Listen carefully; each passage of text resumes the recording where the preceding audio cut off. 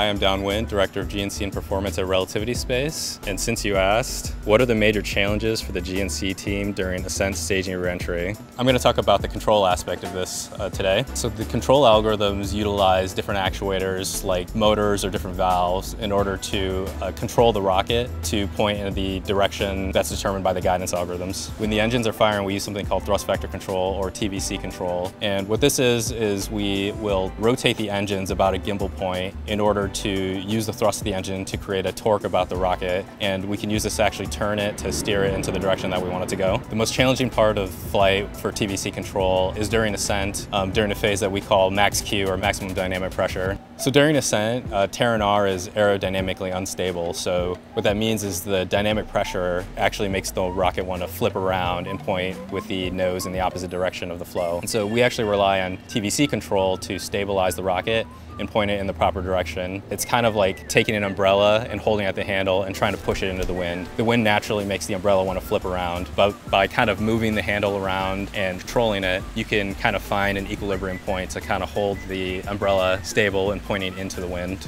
And so on top of all of this, the control gets all the more difficult when you include higher fidelity effects like the rocket flexing around or the liquid propellant in the rocket sloshing, and these can be destabilizing effects for the rocket. So control engineer's job is to mitigate these things using different hardware and software.